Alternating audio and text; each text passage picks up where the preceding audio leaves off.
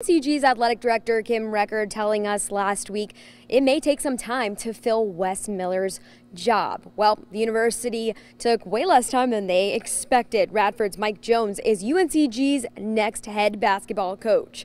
The university introducing him just a few hours ago. Coach Jones spent the past decade as Radford's head coach, where he led his team to conference championships and was named the Big South Coach of the Year 2 times. He also took the Highlanders to the NCAA tournament back in 2018. Now that's a big deal. He hopes to continue to bring the Spartans back to the dance, saying he has a similar coaching style to Wes Miller, playing with, quote, aggression.